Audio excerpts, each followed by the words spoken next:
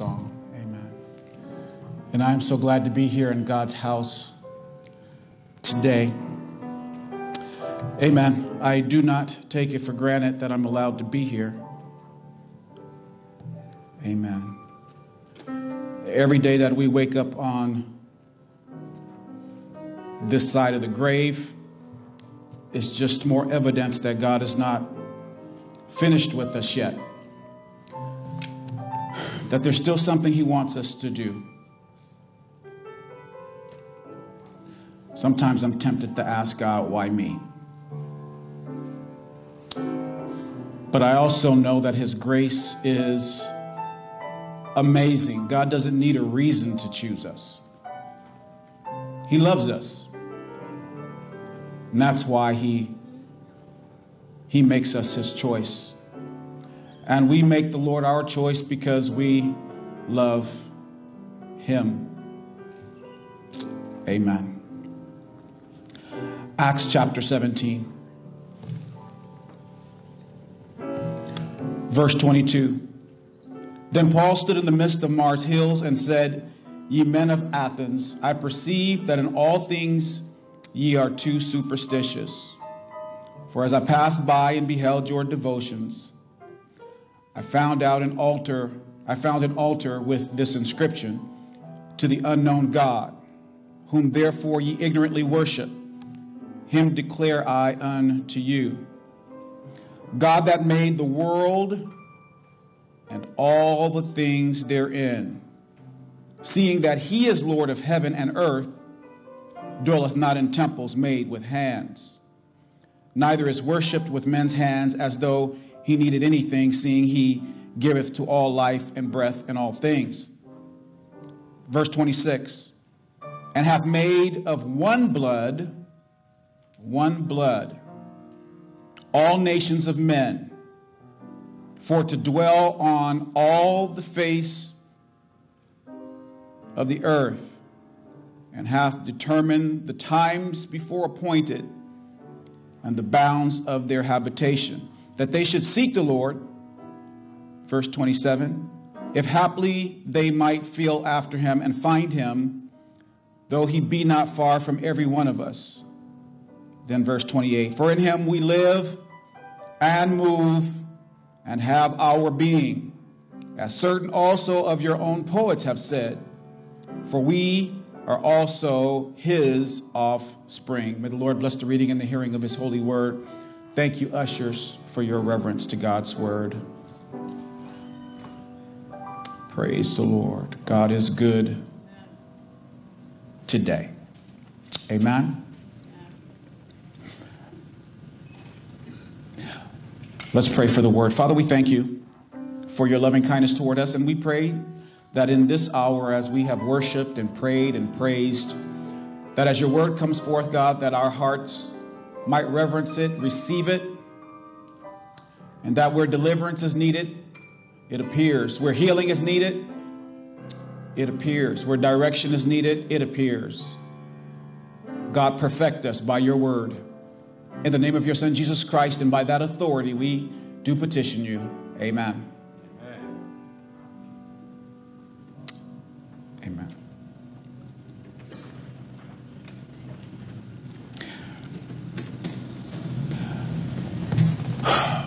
Time has changed a lot of things, but there's some things that never change. Some things that never change. Human behavior is what it is. It shows up in different places at different times in different ways, but it is what it is. If you know Christ, and when I say know, I don't mean just intellectually, but if you have a relationship with Jesus Christ, if you know Him that way, then it shows up in your behavior.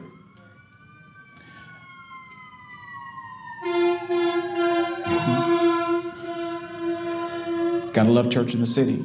If you don't know Christ as your Lord and Savior, then that also shows up in your behavior. And it doesn't necessarily mean that you're going to be a criminal or do what we consider evil things. But not having a relationship with the Lord matters as much as having a relationship with the Lord. And the world that we live in is a direct product of humanity as a whole not having a relationship with Jesus.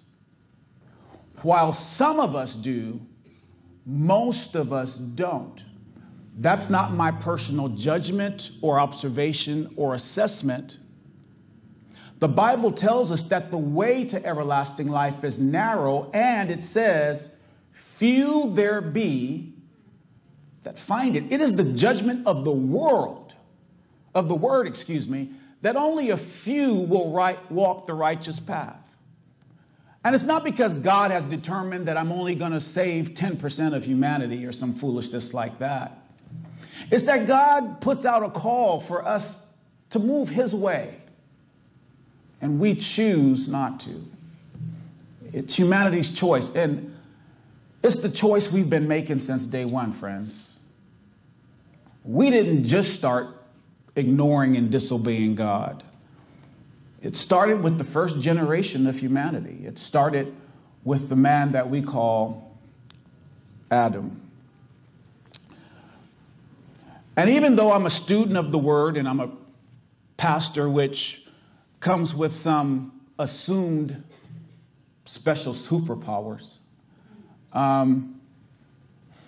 there are things that I don't understand. There are things I don't get. There are questions I have for which I have no answers. They are lingering questions I've had for a long time. I petition God for an answer and nothing comes, and it's always my assessment that if God's not answering one of my questions, then it's not a question that I need to really be asking right now. It's not pertinent to my life in any way. There's nothing I can do about things, and it's just idle curiosity on my part. One of the questions, though, that nags at me is this question of racial identity, because it factors into so much that we're experiencing now. You know, I look over at our congregation, and it's been my prayer for a long time that we be a multicultural congregation. I didn't want to be a black church. I just wanted to be a church. Right? Just church. Whoever was seeking the Lord and could find him here, Lord, send them here.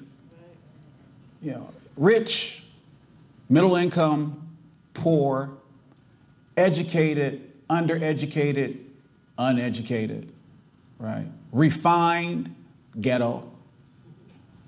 I didn't care. Send them here. I've always wanted our church to be a place for everybody. I didn't want to be a church that had a particular character of person. Everybody. Fresh out of the university, come here. Fresh out of prison, come here. Member of a fraternity, come here. Member of a gang, come here. Because the Bible tells me that God's not willing that any should perish. And so I'm not willing that any should perish. Whosoever will, God tells us, let them come. So I feel like the mission of the church is whosoever will, let them come. But we are human. And when I say we, I mean all of us under the sound of my voice, anybody who's watching me on YouTube or who will hear me otherwise. This message goes out to the ages. We are human, and if we are not careful, the fallibility, the frailness, the fragility, the errancy of our humanity will permeate everything we do. And no matter how much we call ourselves Christians, we will often act un-Christ-like because we are not monitoring the weaknesses that we have. We're not acknowledging them. We ignore them. And they pop up at the worst possible time in the worst possible ways. Somebody sitting there going, Pastor, what are you talking about this morning? Well, it strikes me that we are now in the last Sunday, I believe, of Black History Month. Am I right about that? All right. And I have struggled with black identity and what that means. Now, some of you are like me. When I was growing up, particularly after I came to California, so that would have been, I was in kindergarten when I came to California. So 6 years old. And I came from the South, so I had a little accent from the South. But because I was 5 or 6, I was still in that formative stage, so I was able to shake it real fast. And I started to speak like I was from California. You know, when I first came here, I used to call soda cold drinks. Right? Who got some cold drinks? Because that's what we called it down South. And very soon I started calling it pop, like everybody else out here was calling it. And I adopted the language and the tendencies of my new home. And then we went back to New Orleans, and I carried that with me. And I was older, and I never shook it. So I talked like this among my Southern friends. And man, how many times was I told, you talk like you white, whatever that means. And I got all the heckling that you get when you wear that identity. You're an Oreo, you're trying to be whatever. You're sold out. And I've worn that all my life. I never shook that. And it was amazing when I worked with professional adults of other cultures who would say the same thing. In so many words, they would say, you're different. And I always thought, different than whom? I loved when they said, you are so articulate. These other white guys I work with who talk just like me, do you tell them that they are articulate? Why are you so surprised that I can speak the King's English? I went to the King's schools. I studied the King's books. I live in the King's world. It makes sense that I speak the King's English. But it was clear to me from when I was a teenager that the expectation on me as a young black man was just a little lower than my peers. Just a little less was expected of me. And it wasn't easy for me to impress, and I've actually benefited from that all my life. It wasn't easy for me to impress, so when I did something to impress, folks were like, oh, we're going to give you a promotion. Okay, I'll take it. Right? Just because you have low expectations of me and I perform at a level that you didn't expect and you think somehow I'm special, go ahead, I'll take it. It's a raise, I got a family, pay my bills. But I struggle with the idea that people look at people and go, you're less than, on the basis of color and culture. And it's not just something I struggle with as a black man in the world that pressed against me and thought less of me. I existed in communities where those communities did the same thing towards other people. And that floored me. How can oppressed people look down on anybody? Y'all just give me a few minutes and I'll be done today. I'll be out of your hair, okay? How can you be put upon, judged, marginalized, and then turn around and do that to another group of people? Are you kidding me right now? Are you kidding me right now? And yet, you all know in your heart of hearts, it's done. You know, we as groups, we subdivide on anything. It really doesn't matter, but color is the big thing. You're black, you're white, you're brown, you're red, you're yellow. Really? So I want to share something with you this morning. Just give me a minute. In the book of Genesis, when God creates man, he creates us out of the earth. And the name of the first man, we know it to be Adam. Now, his name is Ha'adama, or Adama. That name isn't like the names that we give each other. Denise, Richard, Max. It comes from a culture where names meant something. They said something about either the attribute of a person or the desired attribute from that person. So it spoke to your character, your content as a person. And so when Adam is recognized in Scripture, He's recognized by the only thing he could be recognized by at that time, his color. Adam means red. It means red. And contextually, it means red clay. Makes sense. He's made out of the fresh, fertile red clay of the earth. He's a red man. He's a red man. Then God does something wonderful. He takes from the side of Adam a rib and fashions it into a woman. The red man has a white rib removed, and that white rib is made into a woman. I wonder what color that woman was. I don't know. Was she red? Was she white? Was that the first mixed race couple in the earth? Did they have biracial babies? I look around today and we've got lots of mixed race couples in here. It's a beautiful thing. I hope to impanel you all one day and you can tell us about your experiences because I know that they're unique. But we act like the things that we experience today are fairly new when they're not. They're as ancient as our existence on the planet. We've always had these struggles, and that's the question that's been nagging at me, like, Lord, why? Why do we have these struggles? Of all the things that we can struggle with, why is it the pigmentation in our skin? Why is the color of our skin even a thing? They call us black and white. Now, a couple of us in here are probably close to the black. We deserve black because we are like blue black. But for the most part, if I lined up all the black people in here, you'd have everything from Starbucks Misto coffee.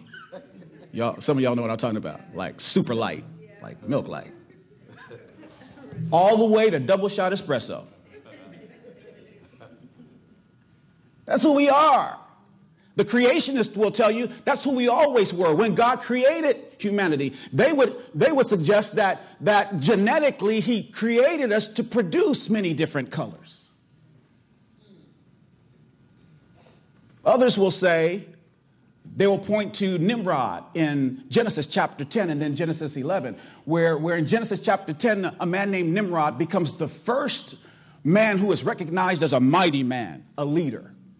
In fact, he was a great hunter, Genesis 10. Genesis 11, the people come together under him, and we're going to make this great tower, and we're going to build it up to God. And God looks at us, and he says, look, all you multiracial people hanging out in the same place, thinking the same way, but you're all thinking wrong.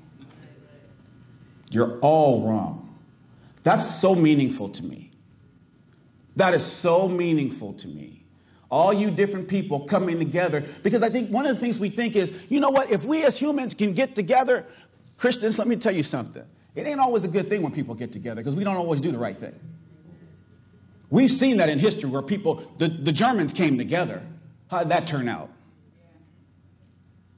So the answer for the world's ills is not just that we come together. So whenever I hear Christians say that, I go, man, I wish they would just read the Bible. Because in Genesis 11, the people came together. And it was disastrous. We're going to show God. We're going to build a tower up to him to show him we're just like him again.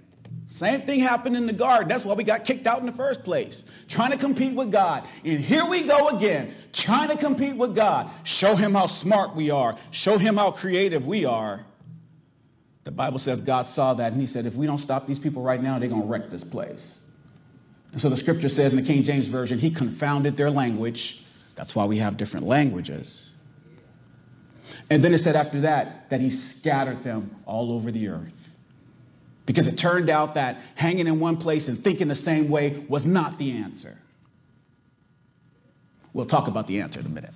Okay. So God does all of this happens. This is Genesis. We haven't even gotten out of the book of Genesis yet. There's 65 more books to go, and we already tearing the place up.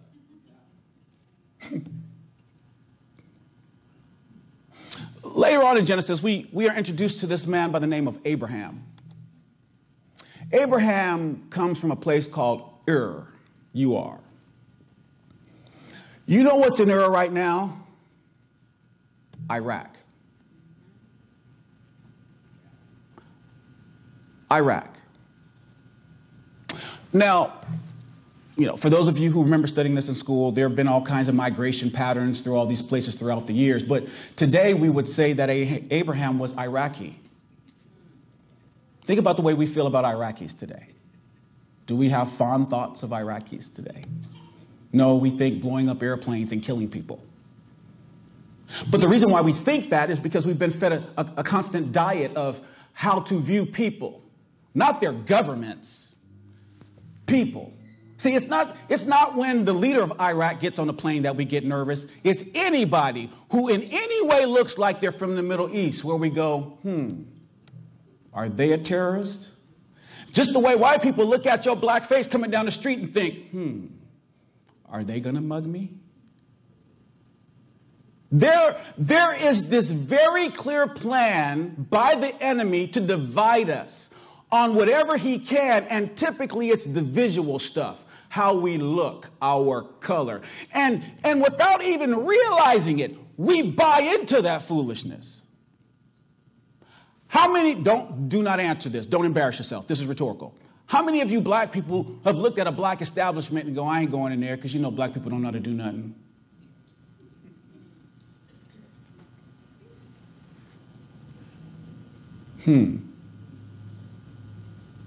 It's not just that we have issues with other folks.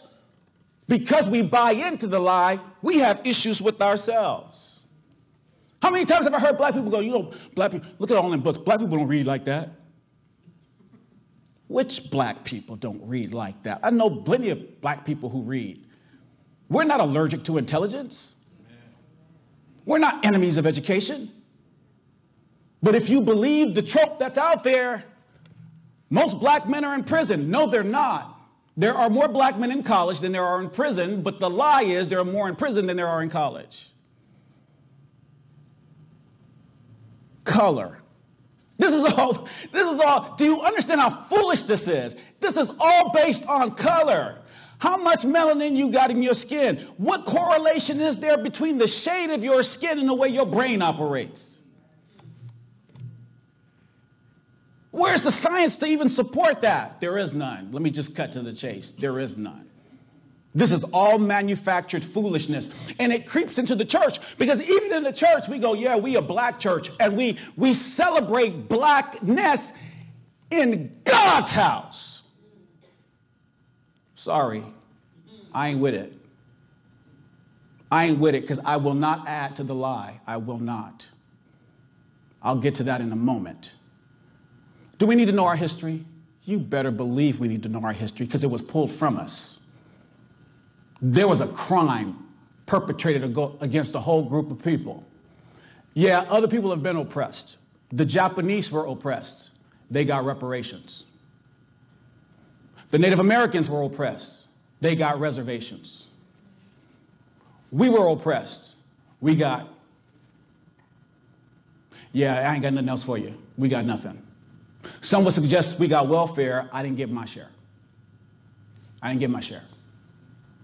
So yeah, I'm not in any way suggesting that the plight of black people is a non-issue and it should be ignored. I think we should give pause and say to ourselves, who are we as a people?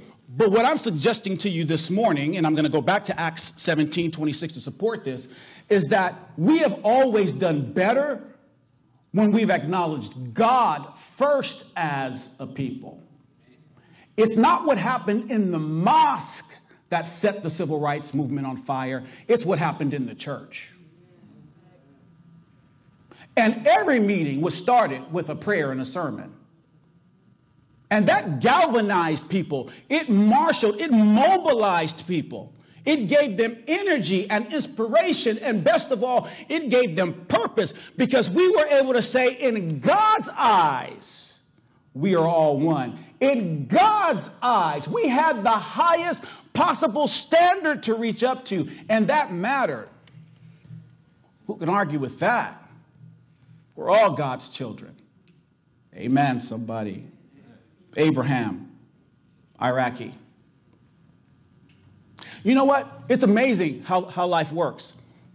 when we talk about Egypt and all the wonderful things, you know, my wife and I, we talk about it all the time. We want one of our next trips to be to Egypt. You know, I want to see the archaeology. I want to see the pyramids. We've gone to different places and we've been able to see mummified remains. And I just love to go to the place where they come from and soak that up.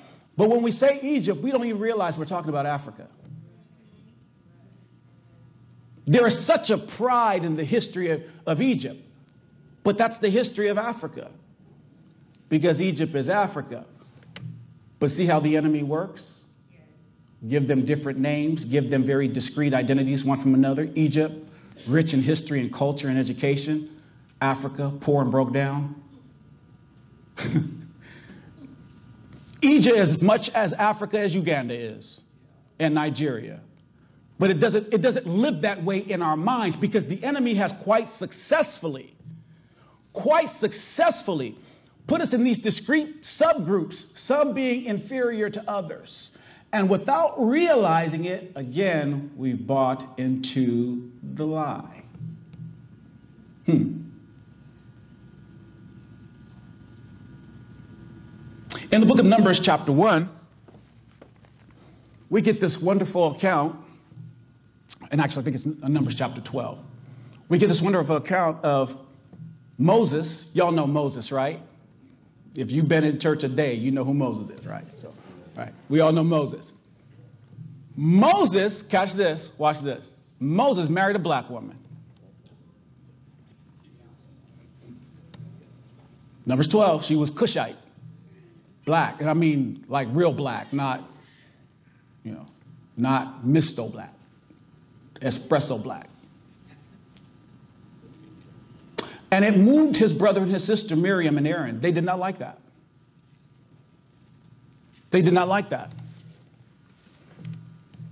And they held Moses accountable, and then God held them accountable for their separatist thinking, because God wasn't with it. God was like, this is my friend, y'all better back up. You think God has a problem with a light-skinned Moses being with a dark-skinned woman? Now, some would argue, some would pull this out, and they would use very sharp exegesis to suggest to you that Miriam and Aaron had a problem with the culture of the Cushites and not the color. No, because there were many in Israel who were mixing with other races at the time. But they called their brother out, because while that was okay for their friend's household, it wasn't okay for their household. See, I don't mind black people on the job. I don't mind going to school with black people or having to shop with black people. But my white daughter or my Hispanic daughter, my Latina, better not bring one of them black things home. Now wait, because I'm going to be fair here. How many black folks have said, why can't you find a girl in your own race? Why can't you find a man in your own race? You know how those people are. Someone once told me, and I believe this, that the best disinfectant is light. Light. Because that which is born in darkness can't grow in light. And that which is born in light can't grow in darkness. Y'all feel what I'm saying?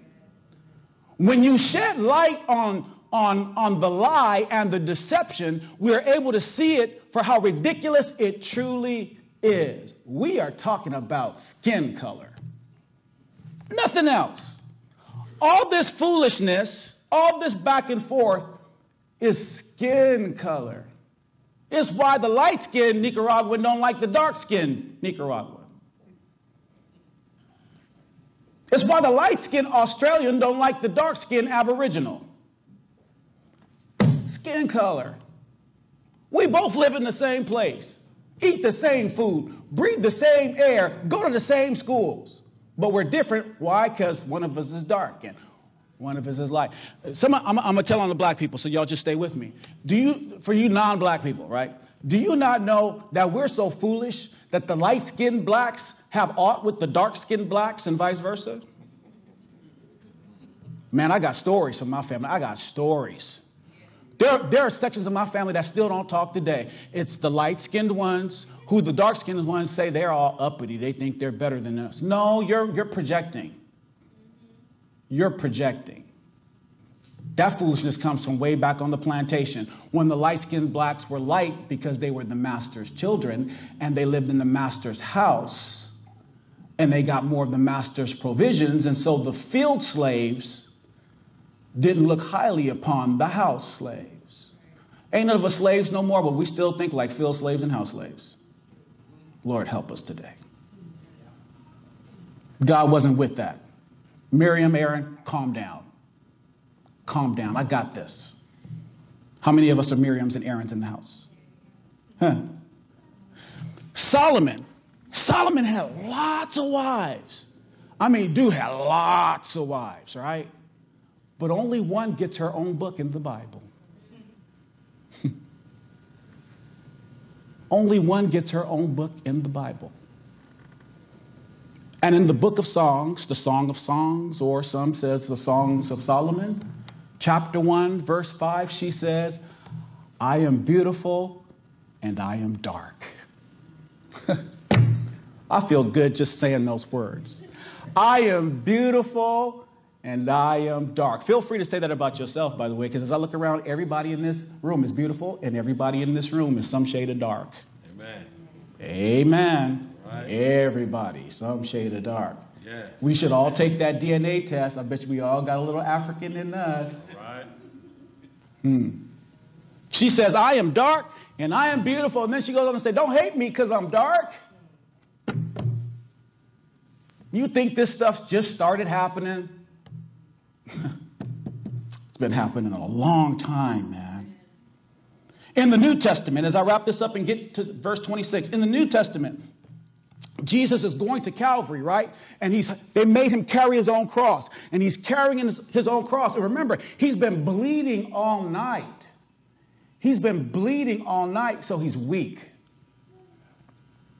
I'm pretty sure they didn't feed him and give him water, so he's weak. And on his way to Golgotha, the mount where he would be crucified, the Bible says he stumbles and he falls and he drops the cross. And the guards tell this man who's standing nearby to help him carry his cross. And who was that man? It was Simon of Cyrene. It was an African man. An African man helped Jesus carry the cross to Calvary. Now, I'm not being a hypocrite. I'm not saying that makes black people superior because we helped Jesus. Like we together all got together and said, let's go down there and help Jesus carry the cross. We didn't have a meeting first. It didn't work that way. But my point is that I do discern that there is some self-loathing among us too. The issue with color isn't just one group against another group. It's how we self-identify.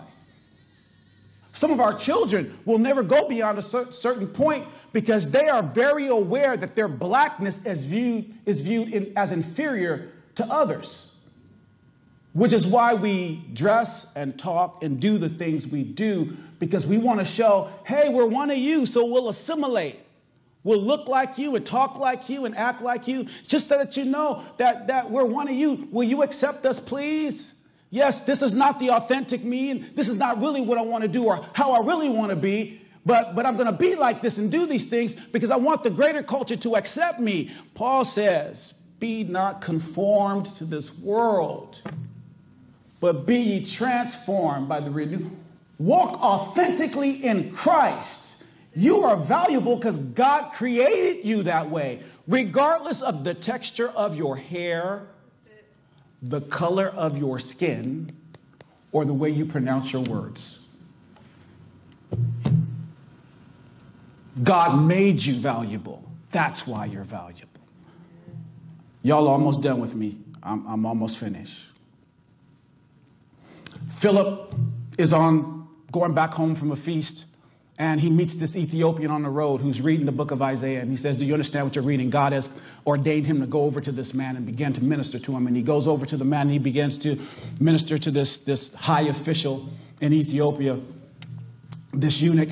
And the man believes the gospel and he receives Jesus Christ as his Lord and Savior. And he's baptized the same day, this Ethiopian man. This is the first generation church.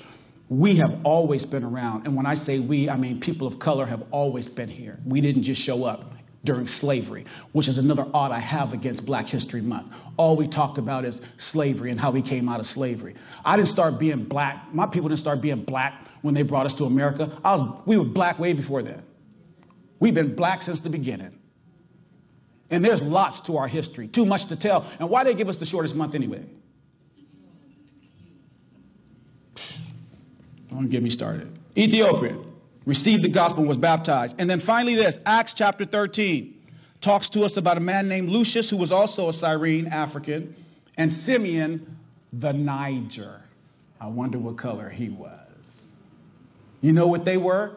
They were prophets and teachers in the first generation of churches. And they were men who commissioned other men to go out and spread the gospel during that generation. And you know who was ordained and commissioned by those two black men? Apostle Paul. Apostle Paul had black hands laid on him to bring him into the ministry. Here's the point I'm making, and I'm going to make it succinctly, and I'm going to let you go. I'm making this point. Acts chapter 17, verse 26. It talks to us about God, and he hath made of one blood, all nations of men to dwell on the face of the earth, and hath determined the times before appointed and the bounds of their habitation. Later on, we learn that it's in God that we live. It's in God that we live, that we move, and that we possess our being. Everybody has to make a choice. Everybody has to make a choice. What's going to be the first thing I identify with in my life? What is going to be the overarching theme and principle of my life? Am I going to be a woman or a man? A feminist? I ain't got no problem with women getting everything they have coming to them. But let me tell you something, you're all making a choice. All of us are making the choice when we make that thing the first thing. Because whatever you make the first thing, everything else has to serve it. Right. Amen. Be careful. So if you make your blackness the first thing, right? If you make your ethnicity, your racial background, if you make your nationality, I love the nationalist. I'm an American. America is the best country that there ever was. How many other countries you live in? Please tell me, how many other countries have you lived in? Don't tell me that you took a cruise somewhere and all of a sudden you know, just because you got off the boat for 2 hours don't mean you know a country. What other countries have you lived in? How do you know America is the best country? Shh, Pastor, they go, no, you putting this on the internet. They gonna know you're not a patriot. Come for me. Come for me.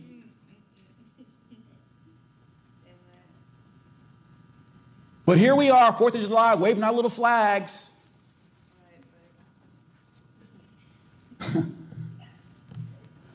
Help me, somebody. Somebody help me. I got questions. Somebody help me. I don't understand. Why is it that we don't realize that we have been called by God to serve him?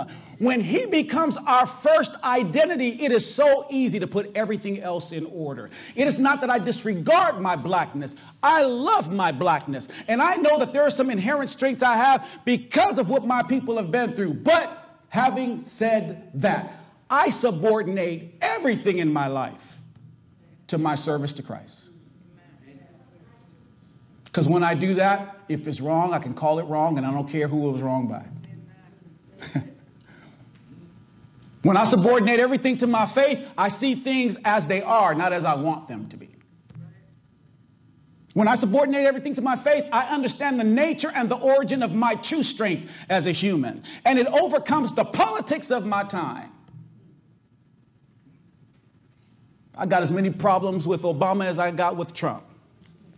Because at the end of the day, it's about who's doing God's will. Right. And I'm not allied to any of the pharaohs. I speak for the King of Kings and the Lord of Lords. And I'm glad, Obama, that you evolved on homosexuals. Good for you. I have not so evolved. I'm glad you evolved on abortion. Good for you. I have not so evolved. And to my white brothers and sisters out there, I'm glad you're a patriot and you're a true American. Make America great again. There ain't one year in the past in this country's life that I'd like to go back to. Please name me one year that any of us want to go back to. What was it good for you? 1987? Was that a good year for you? 1967? 2007?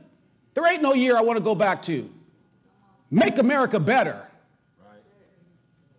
And in an age where everybody runs around talking about God bless America, he has. Will somebody in America bless God now? I will bless the Lord, and his praise shall continually be in my mouth. Yes, I'm a man. Yes, I'm a black man. But above all else, I'm God's black man. Let's stand.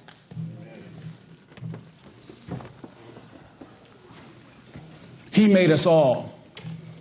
And whatever shade you are, if I cut you, what comes out will be red. 1726, he made us all of one blood.